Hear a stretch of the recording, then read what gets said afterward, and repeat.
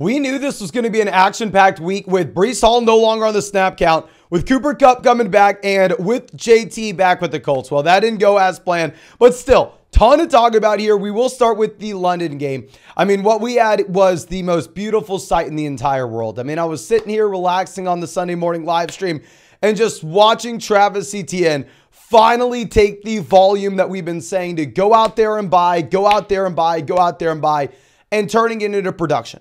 Every single week this season, Etienne has been seeing a 90% opportunity share. If you're looking at his snaps, if you're looking at his carries, if you are looking at his targets, Travis Etienne is getting everything in this Jacksonville Jaguars offense. It comes to fruition where he has 136 rushing yards, 2 rushing touchdowns. He has 48 receiving yards as well. Almost totals 200 yards in Jacksonville. Other big side note is Calvin Ridley has himself a day. Lawrence looks good overall. Now, honestly, that stuff doesn't really change our opinions that much, right? We already knew Ridley low in wide receiver 1, high in wide receiver 2. Naturally, you're going to see some volatility. Trevor Lawrence probably is still pretty good quarterback. We already kind of understood that. And we already knew Etienne was a 3-down bell cow.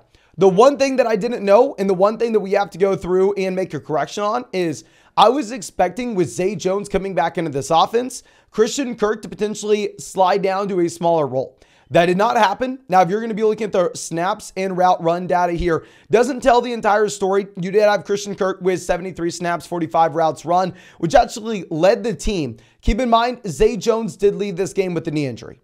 But even before Zay Jones left, Christian Kirk was still playing in 2 wide receiver sets, which is not what we saw before the Zay Jones injury. I was worried that Christian Kirk was going to go back to being the slot wide receiver in Jacksonville, and that is no longer the case. Kirk is locked into 2 wide receiver sets here. Now, going over to the Buffalo side of things, really, Stephon Diggs is great. Gabe Davis is going to have massive spike weeks. We already kind of understand this. The one thing we want to be looking at will be the running back usage. I'm not worried about James Cook having 5 carries, -4 rushing yards. We know the efficiency is going to ebb and flow. You'll have some weeks where he's very efficient, some weeks where he's very inefficient. What I'm worried about is the usage. And we talked about this last week, and it's happening again.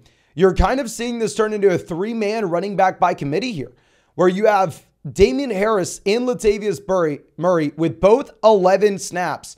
If you're looking at the volume, you have Damian Harris with 3 carries, Latavius Murray with 2 carries. You have, I mean, this backfield still being led with James Cook, but slowly but surely, if these secondary running backs keep taking more and more, James Cook will have to be sliding down our rankings. Now, going over to Tennessee, I mean, obviously not a good team, right?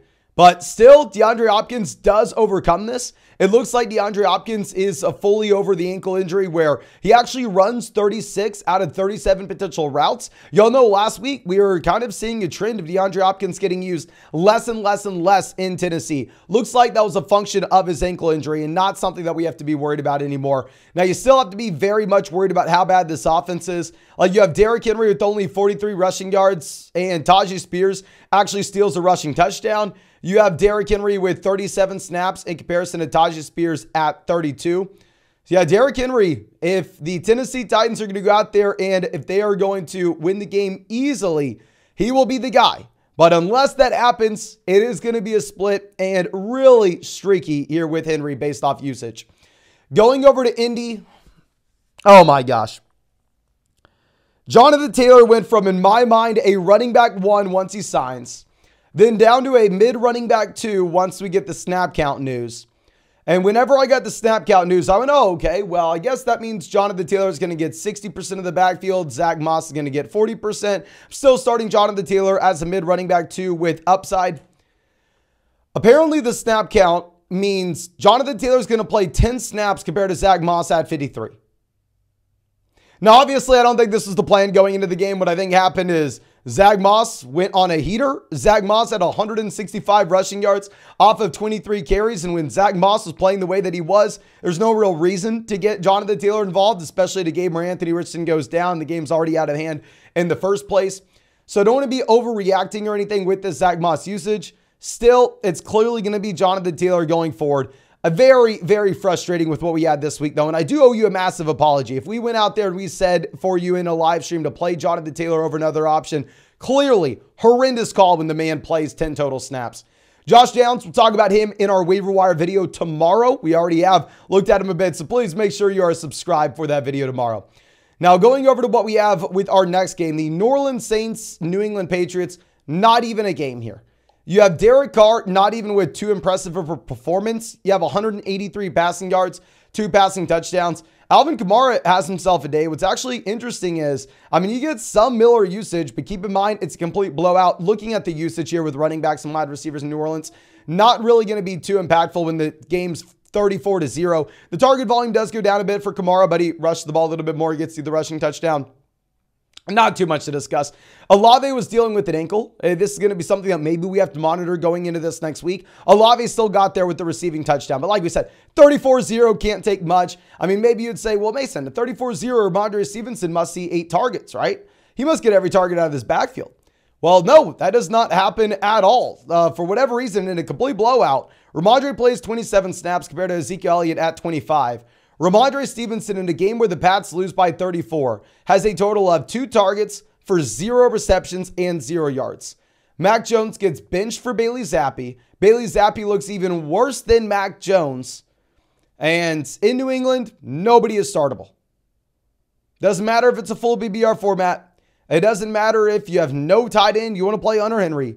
This is a bottom 3 offense in the NFL, and you cannot look at anybody here. Now, as we pull up our next team, let me remind you, over there on Underdog Fantasy, we hooked up everybody with a Justin Herbert special pick'em for week 6, more than less than half a total yard. That doesn't matter if you signed up to Underdog with promo code FLOCK 2 years ago, last year, today, yesterday, tomorrow. Sign up with code FLOCK. You're going to get a 100% deposit match up to $500. Plus, you're going to be getting our updated rest of season fantasy football rankings and tiers. Hop into drafts with us this week. And also, if you're new to Underdog, not only are you going to get the Justin Herbert special pick'em, but you are also going to be getting a Jordan Love special pick'em more than less than half a total yard for Monday night.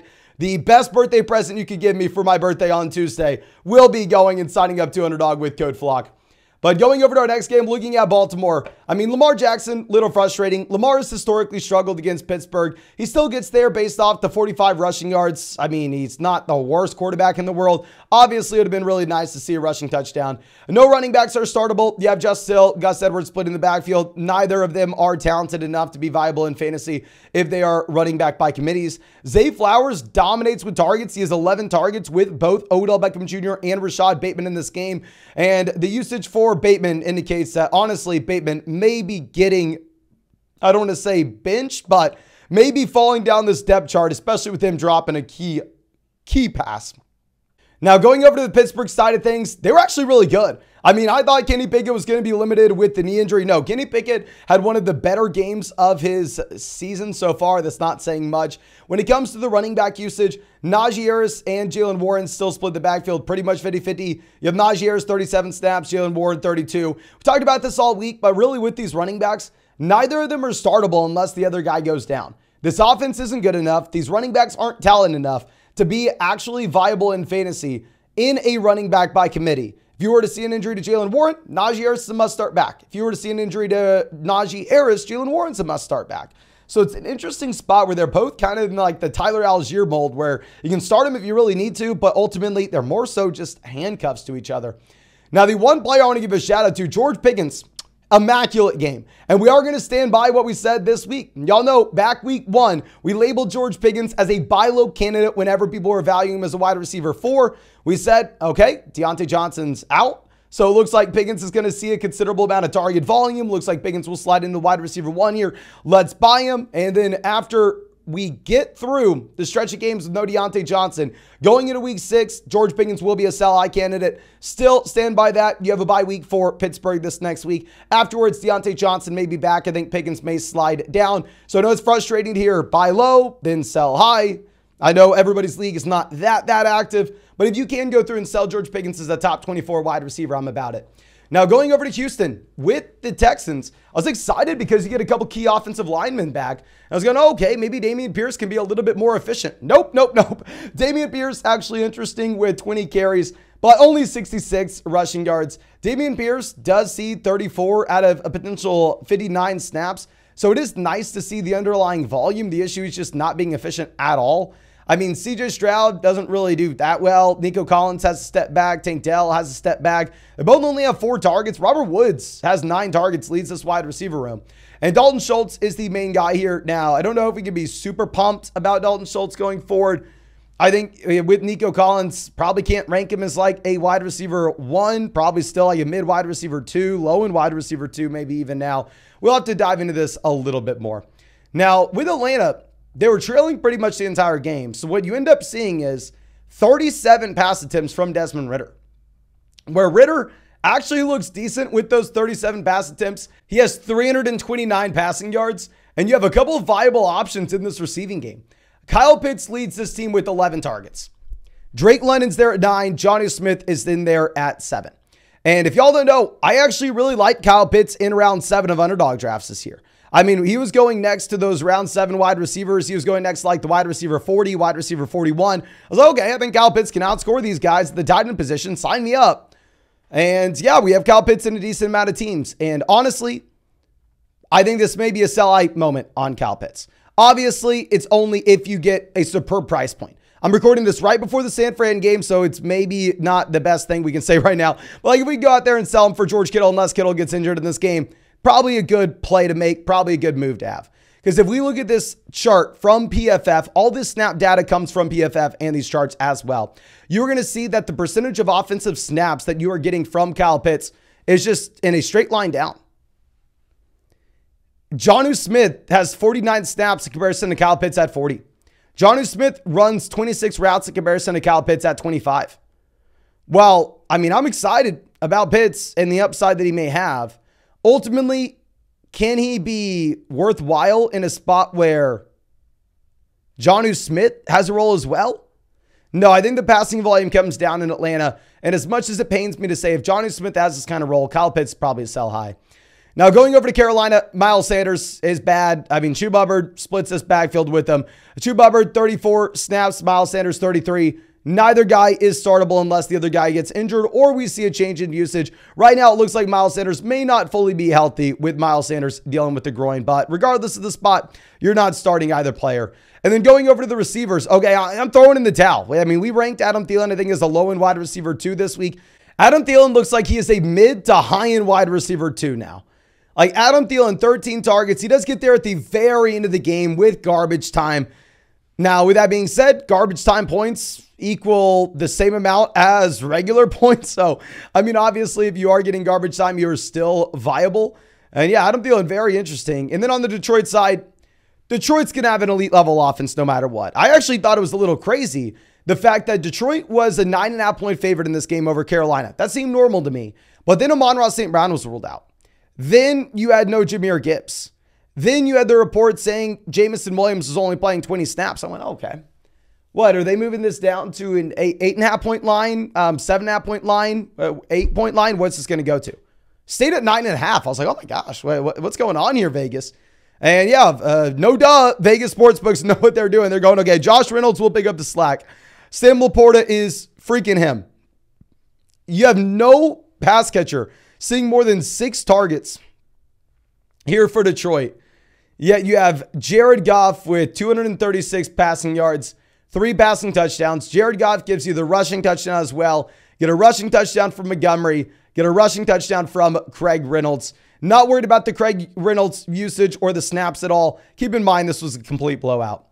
Now, another complete blowout was the Giants side of things. Going over to the Giants, you have a Daniel Jones neck injury, and this is going to be something that we have to monitor.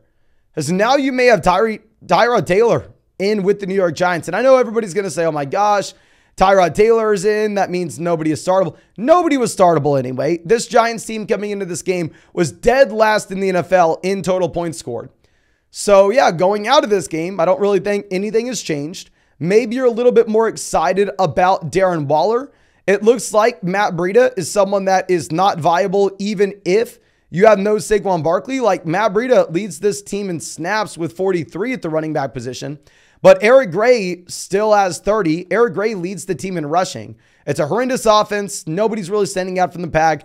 Darren Waller is a low to mid tight end 1 based off of volume, but nobody's exciting here. We'll keep you posted with the Daniel Jones injury. Going over to Miami, Devon Achane is him. Once Jeff Wilson Jr. was out of this game, I thought both Mostert and Achane were going to crush. But honestly, I was not expecting Achane to go out there and average 13.7 yards per carry yet again. It is the most obnoxious thing ever. I'm going to pull this up right now for you, and I'm going to try to do some historical research. I'll talk about this in a video later this week. I definitely want to have some time to look into it. Of how many running backs in NFL history have had this kind of start as Devon Achane. As he goes out there and his first breakout, 11.3 yards per carry. His second game, 12.6 yards per carry. His third game, 13.7 yards per carry. He has had 460 rushing yards off of 38 carries. That doesn't seem possible. The math does not check out. And the thing is, you may see the efficiency drop from Devon Achane. But even if the efficiency drops, they may begin to give him more work because Raheem Mostert saw more snaps this week. Like Raheem Mostert saw 32 snaps in comparison to Devon Achane at 26. So even if the efficiency does go down, if the volume goes up, he may be going out there and crushing regardless. Now, going over to Cincinnati, Joe Burrow is probably back. I don't want to say Joe Burrow is officially back and Joe Burrow is a top 5 quarterback yet again, but Joe Burrow has 317 passing yards. He gives you the 3 passing touchdowns. Joe Mixon gets there based off of volume with 25 carries, 81 rushing yards. And most importantly, Jamar Chase, immaculate. 15 receptions, 192 receiving yards, 3 receiving touchdowns. Looks like Chase is right there at the 102 next to Justin Jefferson. Someone we'll talk about in 1 second who's obviously dealing with an injury. And we're potentially in a spot where Jamar Chase now, I don't want to say leapfrogs Tyreek. Let's get some more data. Let's see Joe Burrow yet again. Obviously, you're starting him no matter what. It's just really, do we put him ahead of Tyreek in our rankings? It's more so just an ego thing. Is he at 4? Is he at 3? Is he at 2? Maybe at 1 with the Jefferson injury. We'll talk about it in a minute. Now, going over to Arizona, James Conner gets injured. So a little frustrating here. Obviously, James Conner's playing on a team where he is playing for nothing. The Arizona Cardinals aren't going to win anything this year. It's a bad offense. He has an injury history. He's old. So nothing about this knee injury says that James Conner will rush himself back and James Conner will be good to go. I am going to dive into it a little bit more when it comes to the waiver wire video. The issue is my initial reaction is, okay, Keontae Ingram, fire him up. But Keontae Ingram was a healthy scratch for this game. There are a couple different running backs maybe you could look at. Rondale Moore may get used a little bit more as a rusher. So we're going to dive into it more for everybody, but it does not look good with the Arizona backfield. Going over to Philly, thank God. Oh my. Dallas Goedert does something. And now, one of the more embarrassing things up until this point is that Dallas Goedert was my most drafted tight end this season. Going back to what we're talking about, I really like the round 7 tight ends. Those guys that were going next, like the wide receiver 40. I was drafting a lot of Pitts. I was drafting a lot of Goddard this year. Oh, thank God. Jalen Hurts gets you the rushing touchdown per usual. Jalen Hurts gives you the 303 passing yards. A.J. Brown has himself a day, and Dallas Goedert does as well. We get the Dallas Goedert breakout. Could not be more excited about it. The reason I love Goddard is this is a tight end that's in an elite level offense. And what you have seen from Goddard through his NFL career is every single season, he has gotten better with his receiving yards per game. Last year, he's a mid-tight end 1. I was going, okay, if he's on a trajectory where every year he's gotten better of his career, maybe he just needs to stay the same and he's going to crush in drafts. Way too early to say. We've had 3 dud weeks from Goddard, 1 blow up, but I'm just excited. And going over to the Rams, Cooper Kupp is back, and Puka is there as a wide receiver 1 as well. We ranked both Cooper Kupp and Puka as wide receiver 1s in fantasy this week. We also took the fewer than Tyler Higbee 40 receiving yards on Underdog just based off of the volume that these wide receivers were going to take. Start both of them. Tutu Atwell gets lucky and has the receiving touchdown. Please don't be starting Tutu Atwell going forward. Now, with the Jets, we got news earlier in the week that Breece Hall would no longer be on a snap count. And yeah, Breece Hall goes out there and freaking dominates. 22 carries, 177 rushing yards, the rushing touchdown, and he has 3 receptions as well.